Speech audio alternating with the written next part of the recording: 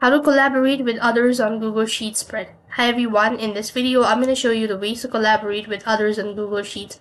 So in order to collaborate or share your documents or sheet with other user, you have to first of all make sure to stick with us till the end, and then go ahead and open up a browser. On the web address bar, go ahead and type in docs.googlesheet and log in into your Google Sheet account.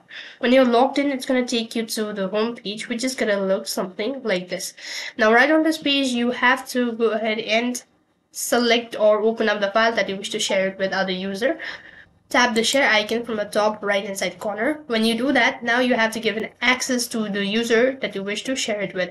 So first of all, you have to go ahead and enter in the email address of the following user. If you wish, you can also enter in a message as something like that. So when you do that, now you can go ahead and select the possession as well, whether it's a viewer, commenter, or editor. You can select that and then click the send button.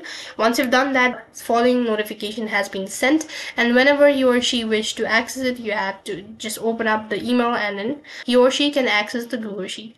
So that's basically how you can collaborate with others in Google Sheets. That is all for this video. I hope the video was helpful.